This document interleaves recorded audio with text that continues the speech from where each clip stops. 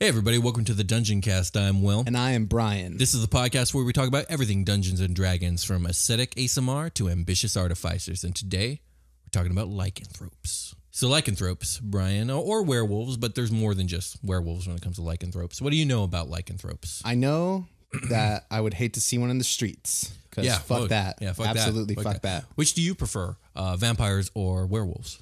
Like to be or to encounter, or what? In what context? I mean, just generally speaking. Like in pop culture, I probably prefer the vampire because they seem a little more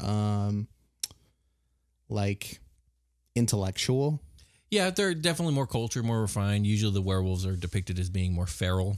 Yeah, and it's not barbaric. it's not as mysterious. It's like we have two monster movies, but one of them is like a villain, and the other one is just like this beast, right? Like feral, right? Yeah, that's a uncontrolled, unrefined. Yeah. I like the one's in control of their power, theoretically. Well, like in as much of a way as they can be, without like they are a vampire. So like sometimes they were a person. Okay. And that's unfortunate. It's okay.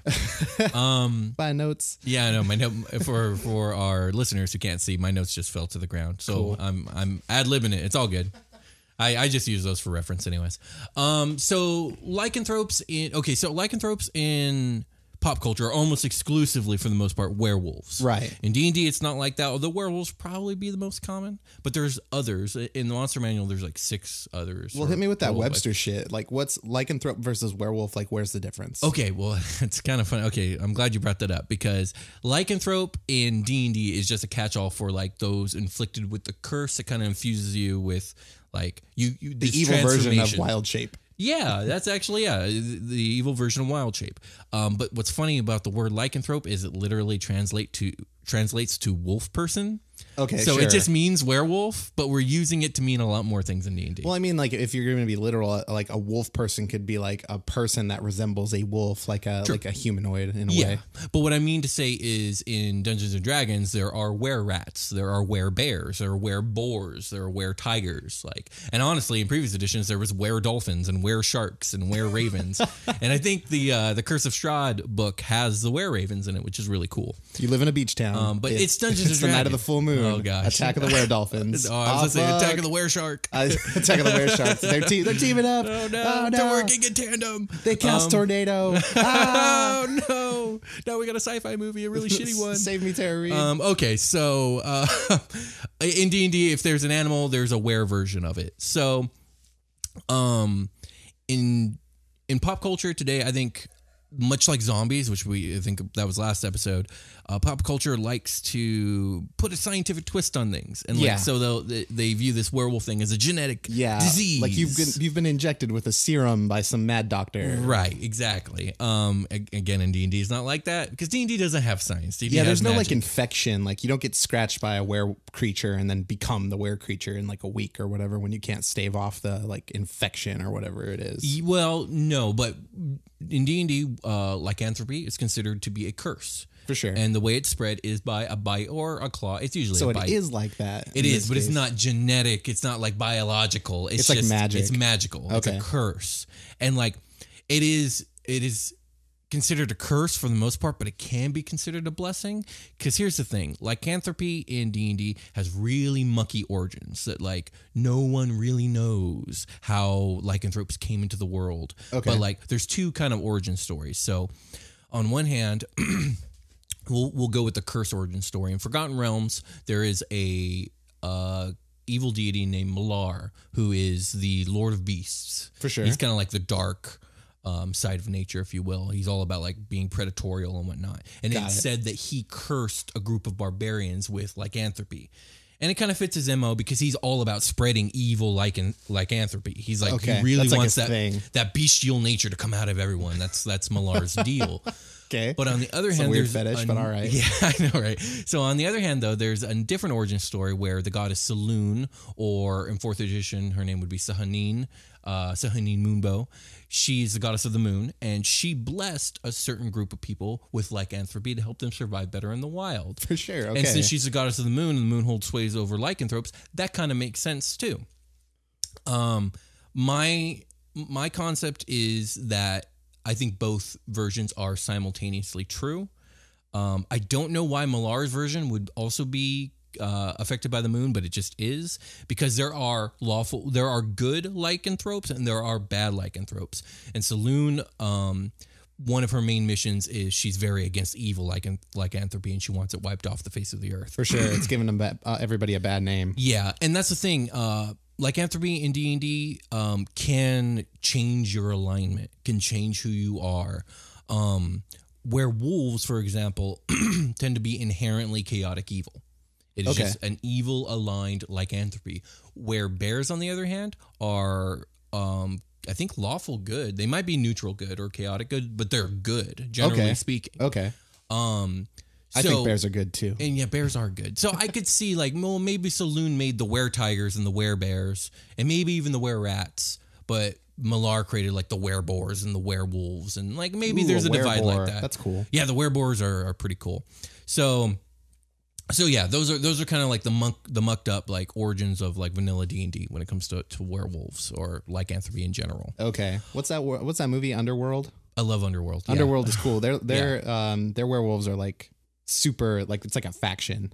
Yeah. It's, that classic werewolves versus vampires kind of deal, which is cool. Yeah. I like that. It's interesting how that came about, because they're like super independent folklore, but like, I mean, they do have a lot of like the same origin places in European folk. Yeah, like, isn't there like food supply the same or whatever? I mean, people. Yeah, so they're like vying for territory when it gets like things get like out of hand. There's too many of both. Yeah, and it for some reason it works really well. I think it's like Batman and the Joker. Like on paper, that doesn't sound right, but like Batman and the Joker are the perfect dichotomy for some reason. Like why a bat and a clown are like the perfect yin yang. They just are. Same with werewolves and vampires.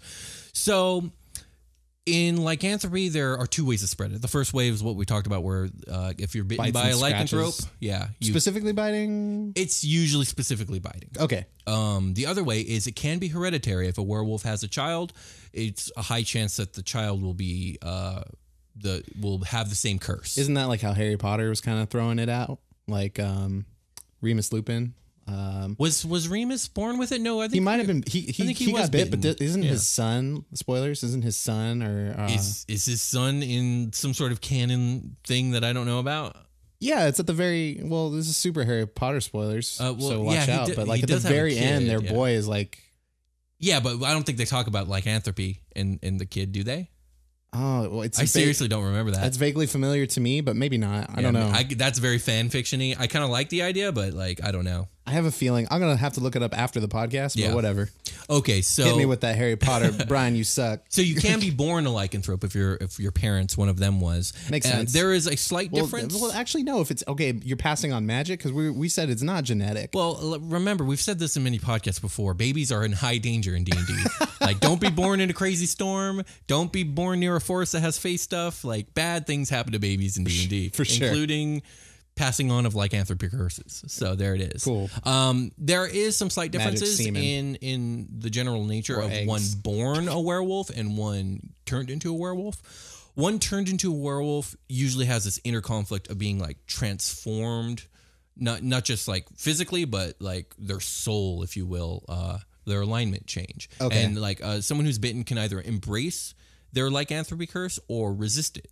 If they embrace it, they give into it completely. They will gain a certain amount of control over it, but their alignment will change. So if they were bitten by a werewolf and they embrace it, according to vanilla lore, they then turn chaotic evil. Okay. They give into their feral senses. They can transform at will. Also, the moon will do it for them against their will when that happens. So there's no like daytime, nighttime rule? No, there's no daytime, nighttime rule. Got it. And we'll get a little bit more about like how the transformation works in a bit. While someone who's born a lycanthrope usually can just inherently control it. They're a little less feral. I think there's probably going to be an inclination to still fall into the alignment of chaotic evil or whatever it is that their were race falls under. But I think they're more likely to just be people with a choice. Okay, got it. Which I think, for me, that's a big deal. Like, I'm never too big of a fan of something changing you against your will, except for, like, super powerful shit, like the Abyss. Like, that's going to corrupt you. But, like, that's kind of a slow thing over time. It's not like... And if you're a cultist, you're, like, you're volunteering, and then, like, the what is it? The influence that these, like...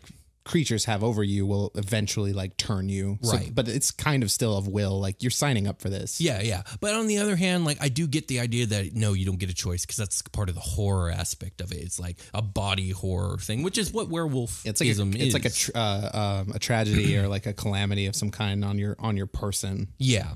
So for evil lycanthropes, like they seem to insatiably crave humanoid flesh. Right. Like they're not only evil, they're driven to really do evil things. They're not havoc. just animals. Like right. Animals don't normally hunt humans unless they're really hungry and it's a happenstance that humans in the area. No, these things go looking for people. Right. And usually evil lycanthropes are, depending on what they are, some lycanthropes are more willing to spread the curse than others. Like the Boars, they spread it indiscriminately. That's what they're about. Spread. Okay. I think werewolves, for the most part, same deal. Where tigers, on the other hand, almost never spread it, except for maybe as like a parental thing. Like I'm going to take you under my wing. Okay, and sure. spread my tiger curse like to you. It's time for me to have like an apprentice. I'm getting a little old, and Yeah. you get that. There You can want only that be legacy. And yeah, there can only be one, and that's the thing because tigers are highly territorial, predatorial animals, and that's how their were versions are. They don't want more competition. Right. Okay. Werebears, it's more along the lines of they don't like to spread it because they consider it a burden.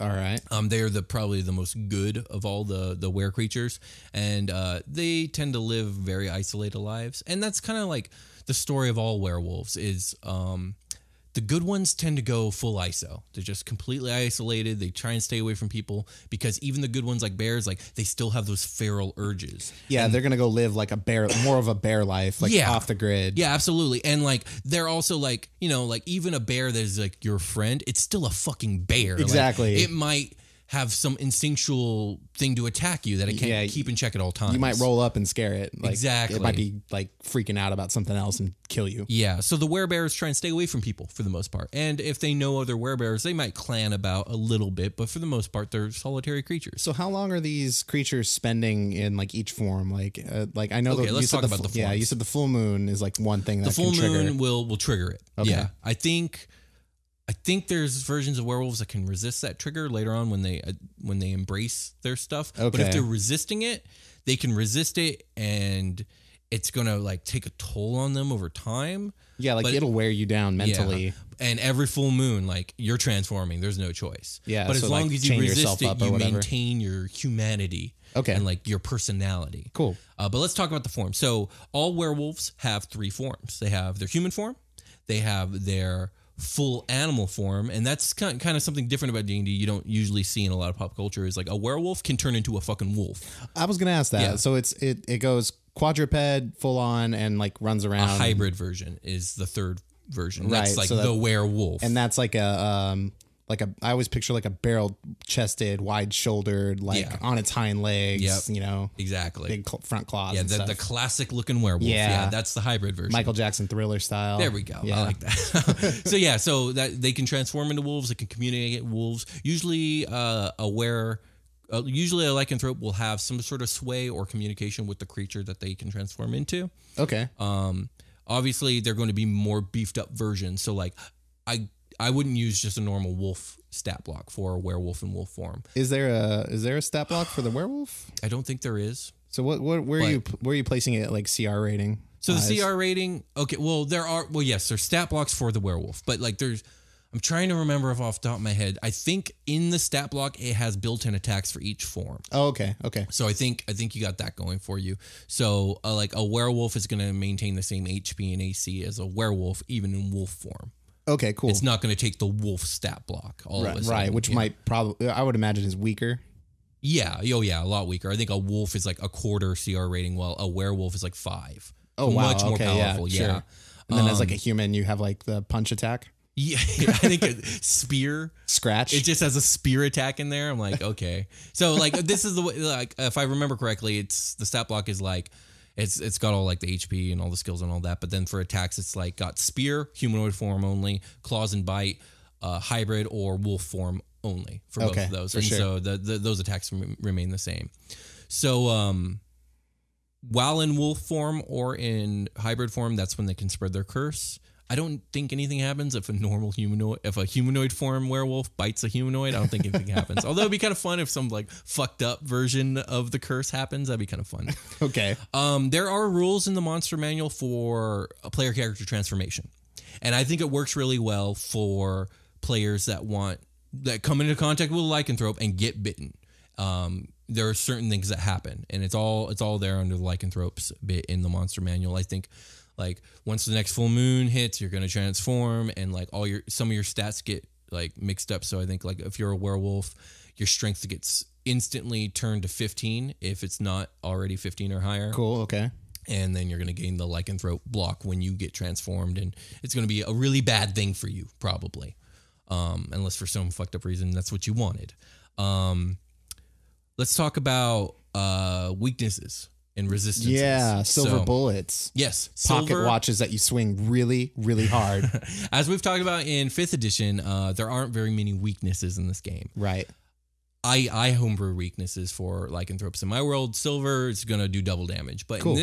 in vanilla D&D, the way it works is silver just punches through the normal resistance of werewolves, which is cool. You know, okay. It's an okay way to balance it. It just doesn't feel as special to me. But basically, werewolves they resist all forms of non-magical damage. Okay. And except for silvered damage. So silvered weapon. Right. Okay. Yeah. Cool. I think the curse can actually be removed by any cleric that knows the remove curse spell. Oh, so you can just cure that shit. I fucking hate. Yeah, that's like a super easy out. Really shitty because any level 5 cleric will be able to do it. Yeah, that's not very tough to get rid of. Why do we have any fucking lycanthropes? A werewolf shows up. Ah, fuck, bro, I can help you with that. Yeah, boom, fight done. over. That only took one spell slot. That's lame. But if you're playing like a high magic world and you want it like that, like, hey, that's the way it is. Like, good for you. In my world, it doesn't work like that. Remove curse is not removing fucking shit. Yeah, you're making werewolves more scarce, and you're making the like thing that you need to fix it more difficult? Like, what are you doing about? For me, what I do is I would probably just homebrew. It's going to be some sort of crazy ritual need to be done by the priests or priestesses of Sahanin or Saloon. Okay. Like, and it's going to be like, you're going to need to like gather all these like rare herbs and stuff. And it's going to take like a ring of like 5 powerful clerics and like a willing subject. I'm picturing Constantine right now, the opening scene where he like pulls the demon out of the girl with a mirror. Yeah. See, it's something like crazy like that. Weird, crazy shit. Because it like should be difficult because like if a werewolf bites you, it should be fucking scary, dude. You gotta chain this fool up, wait till the full moon, put him on the altar, and then when the full moon is happening and in the middle of their chains, you gotta suck the demon out. Yeah. Yeah, there you go. Then you gotta kill the werewolf. Okay. And there's a guy chained up. There you go. And like you're good. All right. That's how I would do it. That'd be fucking sick. I like it. And like I already kind of have a problem. Like, okay, one of the things about 5e that I really want them to improve on is we kind of talked about this in the Bullywug episode, and we bring this up in a lot of monster episodes, is like for Bullywugs, there's only one stat block, and a Bullywug is a challenge rating 1/4 thing. But like, where's my Bullywug King, like elite warrior? Where's my big burly Bullywug? Yeah, where's my Bullywug King? Like, you kind of have it for goblins a little bit. Yeah, exactly. You do have it for goblins and hobgoblins. You have it for orcs too. Mm-hmm. Like there's a bugbear. Like not all Bullywugs are the same. Not all of any one species is equal. Yeah. Like when it comes to like these stats, and like there should be a catch-all Bullywug stat, but there should be the other ones. Yeah, there's no like there's a halfling like character, but there's no like midget or dwarf. Well, there's a dwarf, right, but right, like yeah. I mean like human dwarfism. And there's no like. Well, there is no human dwarfism in D&D theoretically. Are you serious? Well, I mean, there could be. It's your world, but there's no official rules for that. Well, yeah, that's what I'm saying. And like, there's no like Gaston where like you've just got this big ass like super good dude. Exactly. At everything. Yeah. And so like also. with werewolves and all the lycanthropes, there's only one little stat block for them. And what irks me about this is like vampires are way more powerful, like way more powerful in this game, especially a vampire lord. It like, sounds like shit. that, yeah. Like there are regular vampire, like I think they're called vampire spawn, and they're like your regular low level vampires. Yeah, okay. But then you have a vampire lord, and we'll talk more about that in the vampire episode. Oh, well, like, I want a werewolf like fucking alpha predator. You know what I mean? I want like the main boy. I want the dude who's leading the werewolf pack. And like I got no stats for that, so I have to homebrew it. And that's not too hard, but it's a little annoying. And like, okay.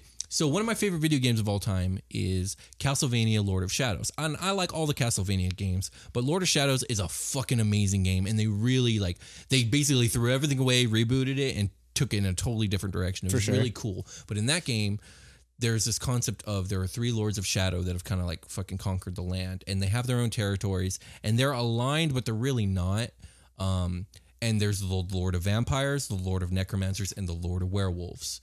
And even though the Werewolves one is technically the weakest of the 3, he's still like this big badass dude. And like, okay, I take a lot of my gothic horror inspiration in my homebrew world from Castlevania in general, but also specifically that game. Yeah, it's like renowned, so like, it's tested and tried and true. Yeah, in my world, there's like a blackguard werewolf like lord who has his own big territory, and his name's Vladimir Ebonheart, and he's a fucking badass. But if I want to actually throw him into one of my campaign games, like I have to homebrew the shit out of him. Yeah, it's going to be all building from there. Exactly. But so, that's my only real gripe in this situation. So check this out. Yeah.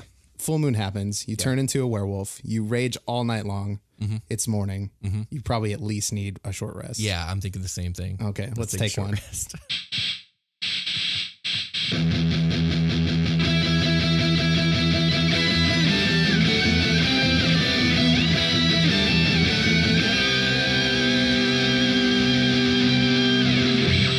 Hey everybody, welcome to the part of the episode where we stop talking about the last thing we were just talking about. We talk about something else, and it's you guys. Hi guys. Hello.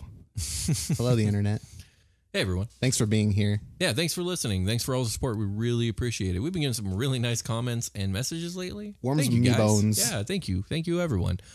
And if you like what we're doing here at the Dungeoncast, you can have more of it. Yeah, you could totally have more of it. We got even more. We got bonus stuff on bonus the whole Dungeoncast. Stuff. Yeah, bonus Dungeoncast, and all you got to do to check that out is go to our Patreon. Check us out. Yeah, man. There's different tiers. You can join up with any of them. Yeah. And by the time this episode airs, they're all going to be up and running pretty much, except for maybe like the higher levels, which will be up soon enough. Yeah. And I mean, and if you can't help support us on Patreon because you don't got the cash, that's okay too. We're still dishing out Dungeoncast. We love doing this, so don't worry about it. All you got to do is spread the word. Help us out. Spread the word. We would really appreciate that if you could shout us out on Twitter, go on to iTunes, leave a review. I think is the contest still going? Or? Contest is still going. So when this episode airs, it'll be like the second week of October. So you still got 4 weeks or so because we will announce our winners on the release date of Xanathor's Guide to Everything. Yeah, don't sleep on this one. Yeah, we're giving away 2 copies of the book. On November 21st, I think, is the day it releases. And to enter that, all you got to do is tweet a link to your followers with to our show with the hashtag Dungeoncast, and I'll catch that. I'll add you to the list. There's a second way that you can enter. As a matter of fact, not only are there 2 ways that you can enter, but if you do both ways, you'll be entered twice. So that's 2 times you the can chance enter to twice win. For this. You can win both books. No, you can't win both books. We're not going to do that. Well, honestly, I don't know if I'll be able to tell the difference because like your iTunes name might not be your Twitter name, and you might win 2 books. This is so low odds. I hope that doesn't happen. But anyways, a lot of people are doing this. So get your name in there. I mean, so leave an iTunes review or tweet a link to our show to your followers with the hashtag Dungeoncast, and you'll be entered to win a copy of Xanathor's Guide to Everything, which I was looking at. There's going to be something like 20 new subclasses and a bunch of like background options and all kinds of cool stuff. Hell yeah, it's cool. Yeah, very cool. Yeah, but I think between the core material and Volo's Guide, this is definitely the most like needed thing. Oh yeah, and Skag. Like those are going to be the 4 books that you need. Cool. So for sure. So and so other than that, thank you everyone for listening. You guys can find us on YouTube. Just look up the Dungeoncast. You can find us on pretty much any podcast app that exists in the world.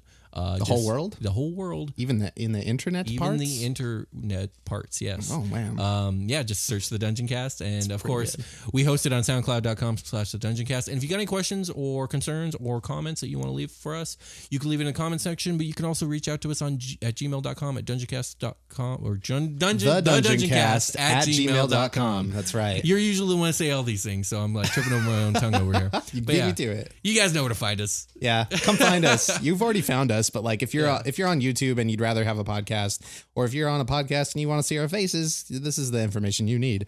So our Patreon, just look up the Dungeoncast and you can find us there, and we would really appreciate it. I think we have like a $1 tier where we shout you out on the show. Yeah, that's really cool. You get access to all the show notes. Just come by, say hi. We're throwing spaghetti. We're doing we're throwing all kinds of D&D parties there. Yeah, definitely. Yeah. So we'll catch you guys on the other end of this little short rest. It's called the rest of the episode. See you there. I think we'll go back to the show now. So let's go back to the show.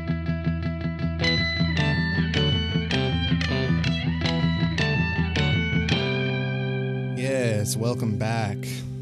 Werewolves. Scary. Yes, it is they can October. Happy Halloween coming up. Yeah, I can't wait. I'm looking forward to it, man. Definitely. I actually have Halloween off of work this year. That's so super cool. I'm pumped. We're celebrating. I wonder if the moon's going to be good. I'm going to have to look all that up pretty soon. Yeah. Speaking of the moon. Speaking Let's get back of to lycanthropes. the moon. So, like we said, there are specific types of lycanthropes. I mean, your werewolf is going to be... Everyone knows what a werewolf is, I think, at this point. They tend to be chaotic evil. They tend to align themselves with wolves in the wild. They are the most feral besides maybe the boars, which we'll get into a little bit. You got any questions about the standard werewolf? Just like how often are they trying to go into like towns and villages? I'm glad you brought that up. Okay, so here's the thing. Lycanthropes a lot of times go full isolated, but not the evil ones a lot of the times. Yeah, they're going to be looking to do, what's it, evil? Master infiltrators. Master infiltrators. Because they can just be people, the right? perfect disguise. Yeah, they can just join a community, start working, bide their time, and then when an opportunity presents itself, transform and eat a motherfucker. Yeah, do you guys ever get like a weird vibe off of Todd? Like he just like stares at my thighs all the time. And I caught him licking his lips. Yeah, weird. Todd throwing me off. Yeah. So yeah, and then next thing you know, you're in a back alley alone with Todd, and he turns into a werewolf and eats your face. Yeah. Fuck Todd. So yes, lycanthropes can be dangerous in that regard. Cool. Any other questions about werewolves?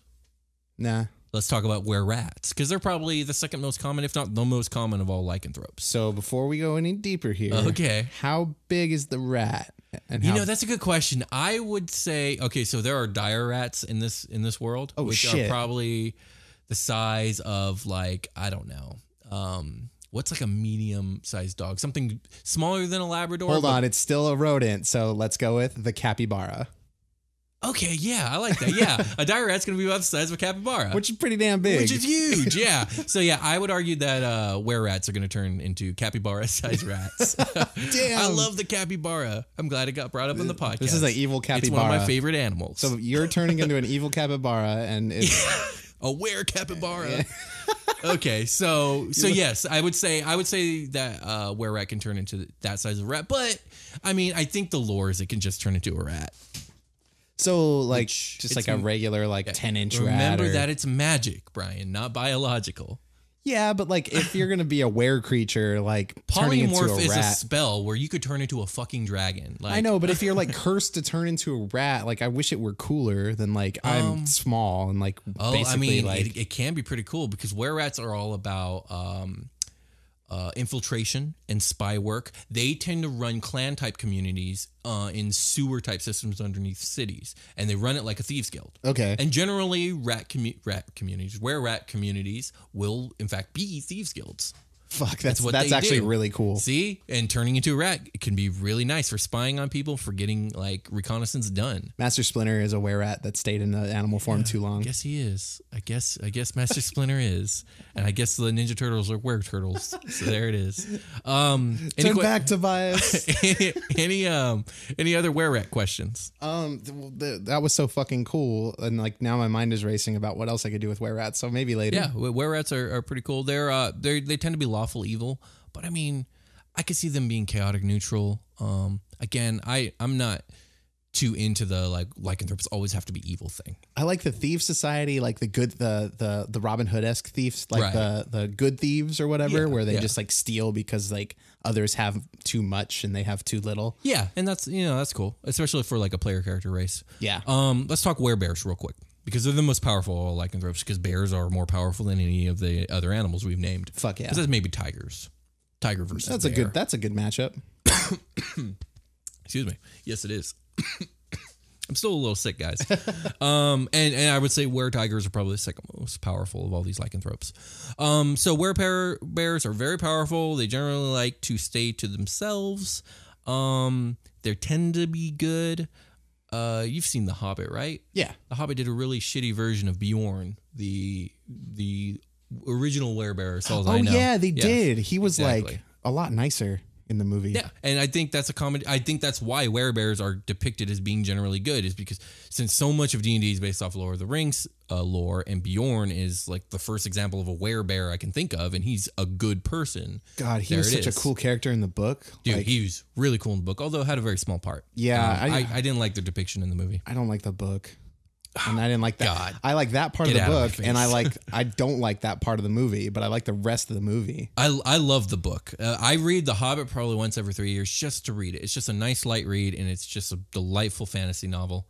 But that's my opinion. It's not the worst book I've ever read. No, or anything and like I mean that, the book but was written for children, so Yeah. there's that. So moving on. I didn't know what to any expect. questions about werebears? Nah. Okay. Wereboars. They are ill-tempered. They are cruel. They are very vulgar, dirty. They're pigs. They're pigmen. Right. I mean, They do live in family units, usually deep in forests. As much as they love to spread their curse, they also don't like to be around people. Okay. And I think they probably spend most of their time in hybrid or animal form. so they are just basically like hunters. Yeah. Okay. Yeah, I would say so. They're just mean, nasty motherfuckers. And boars in real life, boars are mean motherfucking animals and very deadly. Territorial bullies. Yeah, they don't fuck around. Don't fuck around with boar. Boar killed King Robert in Game of Thrones. That was season 1, man. That's not spoilers. I don't give a fuck. All right. Okay, moving on. Were-tiger. Where is the tiger? Were-tigers usually spend their time in jungles. Okay. They are very isolated as well, and they probably spend most of their time. They probably spend an even amount of time between all three forms. Okay, cool. They really embrace their feral nature, and they're all about the hunt. Nice. They like to hunt with bows and weaponry, but they also like to hunt in tiger form. This is a big part of why were-tigers don't like to spread their curse, because they don't like to vie for territory with other were-tigers. It's hard enough to catch like an ostrich. Yeah, which kind of begs an ostrich. Ostriches don't live in the jungle. What? Well, I mean, like tigers don't just live in the I guess jungle. emus live in the jungle. Well, were-tigers live in the jungle according to the lore, Brian. Okay, I suppose sure. they could live in the savannah though. Too. Yeah, It's that's what irrelevant. I just went straight there. Yeah, Sorry. I just ostriches.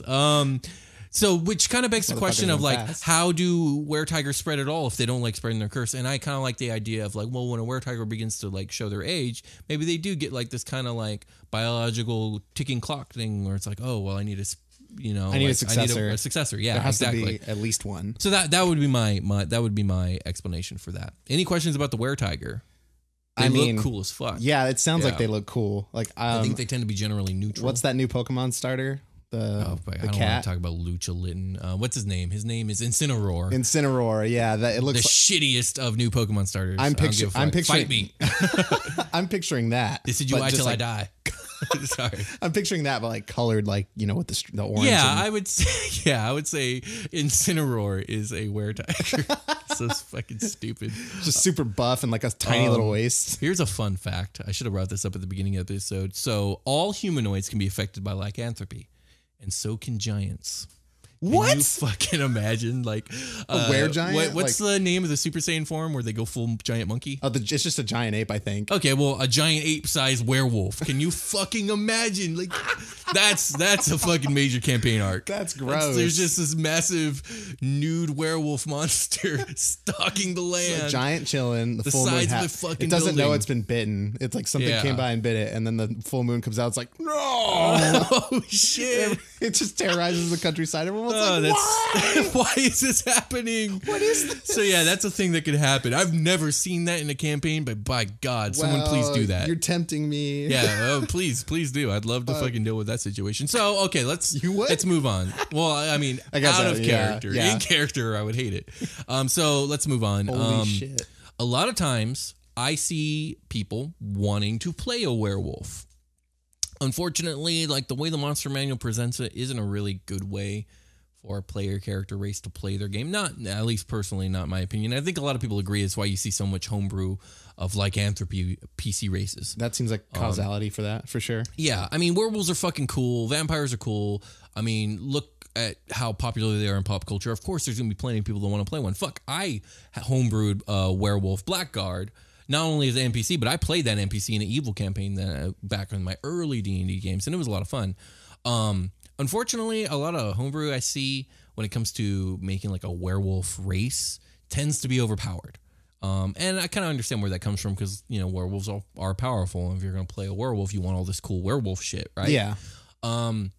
Werewolves, lycanthropy can fit a little bit more as a class if you want to really homebrew that up, but that's difficult and I wouldn't recommend it. But I've seen people try and I've seen some pretty cool things out there. I ended up trying my own hand at a werewolf race, and I only spent about 10 minutes, and I feel like it's balanced, but I want to talk about it. And I also want to talk about other things you could do to just kind of like shortcut your way there. So one of the things you can do is, of course, use the monster manual and just use that. That's fine, I suppose. It's boring, and I guess you would just maintain all, like, you would be a human and have all that stuff, which isn't much because your humans don't get much of anything, and then this little bit of bonus, like, strength stuff. Okay. And, like, some bonus hybrid attacks and stuff like that. That's a little boring. You could use the shifter race in the Eberron Unearthed Arcana because they are supposed to be descendants of Lycanthropes, so they have a little bit of shifty powers, but they're really underwhelming. Sounds like a tiefling, kind of. Like if you compare it to a devil. It's an Eberron thing, which we'll talk about when we do an Eberron episode. So you could do that, and it would work probably perfectly. It's not what I would do, though. So here was my take on a werewolf. I spent 10 minutes. You're going to +2 to strength, +1 to dexterity. I came up with a feature I called Hunter Instincts, where you're going to get proficiency in perception and advantage on all perception checks that have to do with smelling something, like trying to track something. Right, sure. Dark vision, because everything gets dark vision. Why wouldn't a werewolf have it? Yeah. Silver vulnerability. So you're gonna be vulnerable to silver. Cool. I don't think that's too is that inhibiting all the time? Like all the time. Okay, yeah. so even as a human, I don't find that too inhibiting, just because like how often is silver gonna come up? Except for motherfuckers that know you're a werewolf, and then they're going to use that. Yeah, and then you're going to that might be something you have to deal with. Yeah, and then after that, I would give them an at-will ability of Shapeshifter, where they can turn into a wolf with you'll use the wolf monster template, but you'll maintain your HP and ability scores, and you'll add your proficiency bonus to all your stuff. And so for mentality-wise, like roleplay-wise, are you making them, like, is it up to the player to like resist this, how we were talking about earlier? I would imagine that if you're playing the wolf as an actual race, it shouldn't be something you're resisting. You've learned to live with it. Yeah, this is like your culture, like you've adapted it. Okay, if you're playing the race that's struggling with it, then I would ignore this and just go with the monster manual thing, and because that's perfect for like you when you're in normal form, you're an elf. But like when the full moon comes, you get transformed into this fucking monster that can't control itself. Okay. Like, so there's no reason you want to treat that as a PC race, in my opinion. Okay. And then also you would get the hybrid claw and bite attack. You would maintain your humanoid stats, but gain this hybrid claw and bite attack, which you could use if you don't want to use your weapons. Right. Yeah. Okay. And that's kind of like the trouble of being a lycanthrope as a PC race, because like you want to do all this cool werewolf stuff, but it's gonna be outstripped by your class shit. So it's like you're gonna really want to roleplay it. You shouldn't be getting stuff that's like overpowering your class, because then that's overpowering. That's an overpowerful race, right? So it's kind of like this tit for tat kind of thing. You can use it's like a useful ability. Like if you get disarmed, that's great. Yeah, or like you need to talk to some animals or whatever. Yeah, absolutely. Like you can find some wolves that are nearby. I did want to bring up on that note, like there is a really cool like lycanthrope society in a game called Golden Sun Lost Age. Oh, okay. So everything's flavored in that game with like everybody's tied to an element, and this is like an air kind of thing. Okay. Where you have like this freedom to change like into this were creature, but you're really not that much different. You have like these psionic abilities that are tied to the elements. Like you use powers to, and only other people with the abilities can see you do it in battle, but you can summon like a tornado or lightning bolts or like really cool like wind or thunder storm, like stormy types of abilities. And these people in the full moon, they change into this animal, like this were creature, like in this town, they're called Garoh. And they change into wolves, and they like wear cloaks and they hide from society because they're just like normal people, but they change into wolves, and like they are wolf-esque. They're like more animal. They have like their own language, and they're also psychic because like wind powers in that game are like mental, like you can read people's minds, or you can like see the unseen, like reveal stuff. That's an interesting take. Okay. Yeah, that's a really cool, if you're looking for inspiration for role play, I feel like those NPCs in that game are done really, really well. Like if you want to look for something like that, it's the second Golden Sun game, Lost Age. Also a really, really great game. Cool. Sounds good. 2 video games we've touched on. Yeah, absolutely.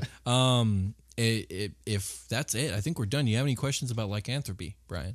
No. All right. It's just the weirdest fetish. Yeah, I suppose it would be. No hate, it's just weird to me. Well, with that being said, let's call this a game. Let's call it a game. All right, we'll talk to you later.